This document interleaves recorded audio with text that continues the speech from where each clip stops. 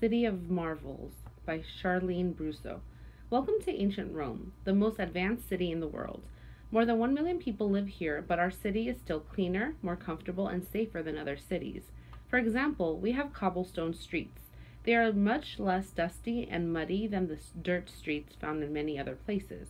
Our city also has many beautifully designed buildings and temples made of brick and stone.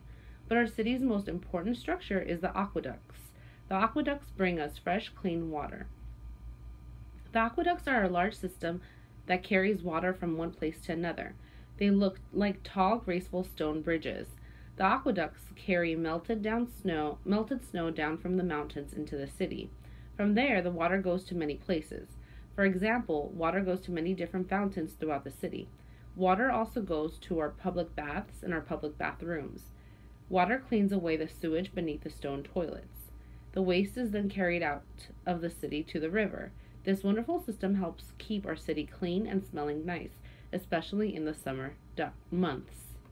The Roman aqueducts. The homes of our wealthy citizens have many conveniences. For example, they have indoor plumbing and central heating. Pipes with hot water run under the floors in these homes. This heats the stone floors and warms the house. Our public baths have hot, warm, and cold pools. Cleanliness is important to us. Slaves stoke the bathhouse fires every morning to make enough hot water for the day. In most bathhouses, women bathe in the morning. The afternoon is reserved for men. They arrive after lunch to relax and discuss the latest news while soaking in the steaming waters. We have plenty of entertainment, too. We have a large amphitheater or a stadium called the Colosseum. It can fit up to 50,000 people at a time. People can watch gladiators fight with one another or wild animals, everything from lions and apes to elephants. There are also many festivals and games throughout the year. The government also pays for many plays to keep our citizens happy.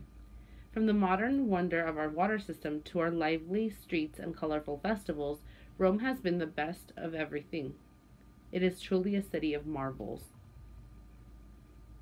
Number 1. Which of the following sentences best states the main idea of the passage? A. Ancient Rome was the best city in the world. B. Ancient Rome had a lot of unique features that helped citizens lead happy, comfortable lives. C. Ancient Rome valued cleanliness more than anything else. D. Ancient Rome's most important structures were its aqueducts. Number 2. Which detail from the passage best supports your answer in question 1? A. More than 1 million people live here, but our city is still cleaner, more comfortable, and safer than other cities. B. But our city's most important structure is the aqueducts. C. Cleanliness is important to us. D. The government also pays for many plays to keep our citizens happy. Number 3. Read the paragraph. In most bathhouses, women bathe in the morning. The afternoon is reserved for men. They arrive after lunch to relax and discuss the latest news while soaking in the steaming waters. What inference can be made about Roman culture from this paragraph? A. Women were considered less important than men.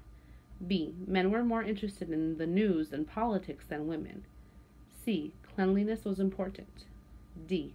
Getting clean was a good way to socialize. Number 4. What is the most likely reason the author included the illustrations in this passage? A. To provide additional information about the features of ancient Rome. B. To show how many people lived in ancient Rome. C. To show where the city of Rome was located.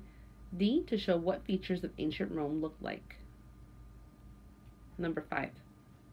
What was the purpose of an aqueduct? A. To carry fresh water. B. To provide a place where people could watch gladiators fight.